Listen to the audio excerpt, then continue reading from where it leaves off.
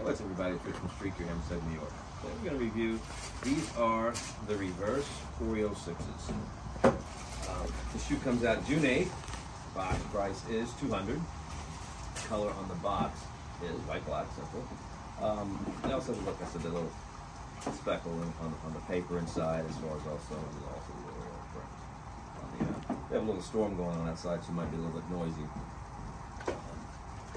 We'll still get through the video a little bit better. Okay, so just a brief history on the 6. 1991, the shoe comes out. It's Tinker Hatfield's shoe. Mike wanted an inventive way as far as how he wanted his number put on the shoe, and I thought it was pretty cool how they did it. I can probably show you better here. You can see the 2 on the heel back here, and you can see the 3 laying down. So it's kind of hidden in plain sight, which I thought was a pretty unique, inventive idea. So that's how the 23 was on the shoe. Also, Mike liked the touch of his cars. Influence, on his shoe, and this came from that Porsche. It was called the Duck. It had a big giant spoiler on the back, and that's what this pull tab is from. So that's from his car. So yeah, that's the history on it. Like I said, these are the reverse Oreos. Now the Oreo 6, I did review it in 2010. I also reviewed the Motorsport 6s, which I think this resembles a lot. If you look back at the video, you'll see that Motorsport 6. But these are the reverse Oreo. The splatter print here is the same here on this reverse as it was on the original, or on the non-reverse. This is the same as well. The only difference is this is black here, which is not that much of a difference. It was splatter print on the Oreo. Now the Oreo also had the black nubuck here on the toe box, side panels, so it gave the shoe a big contrast. And it was a nice looking shoe. I really like that Oreo 6, how that was done. This is very nice, very clean. It's a good, it's a nice way of doing it. They did on the bottom, they reversed it. This was a black jump mat.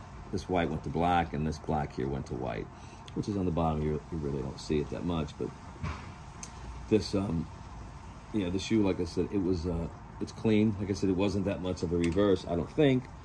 So maybe it shouldn't even really been called a reverse Oreo, but it's still a good-looking shoe, and I do like it. The build quality is really nice. Like, you can see how everything is done. The seams are perfect. I don't see any glue stains. It's really, really nice done. Nicely done. But you got a white jump inside right there. Yeah, no, I definitely like this shoe. It's definitely clean. Cool looking shoe. Like I said, it could have been a little bit more for the reverse, naming it that way, but it's still, I can't hate the shoe, and I'm not going to take away from it, so it's still a good looking shoe. Yeah, I've got a couple hats, and this is easy to hook up. My Long Island hat that I always throw on. This is this black and white hat's and a Yankee hat, just to go with it.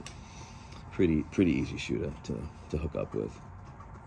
The next shoe I'm going to review is the Jordan 4. It's the oxidized green. It looks a little more like an emerald green.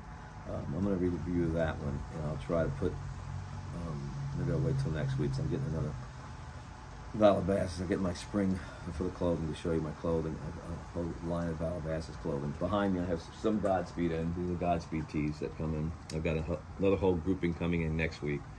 So maybe when I do that Retro 4 review, I can show you the Godspeed, the new set, and I also have that whole line of Valabasas shorts, t-shirts. Really, really nice hookup. So I just want to let you know this way, so guys want to see what else we have in the store. So that's it. Yeah, so just take your last look at these reverse Oreo 6s. Streak Gear out.